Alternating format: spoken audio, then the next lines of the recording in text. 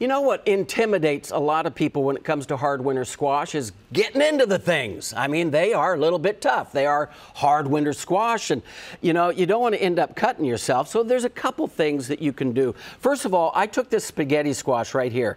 This spaghetti squash, I took this and I poked a little vent hole in it and I put it in the microwave for 6 minutes.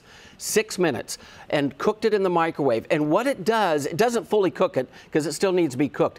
It softened it just enough where I could take a regular knife and I could easily just slice it right in half, just like so.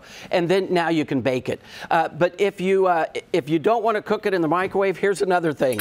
Get out your big knife and get out your rubber mallet. And here's what you do. This is a great way of not having to cut yourself. You can just, chop right down into that thing very, very easily, just like so. So get out your rubber mallet and your big knife to get into those hard winter squash easily. I'm Michael Marks, your produce man.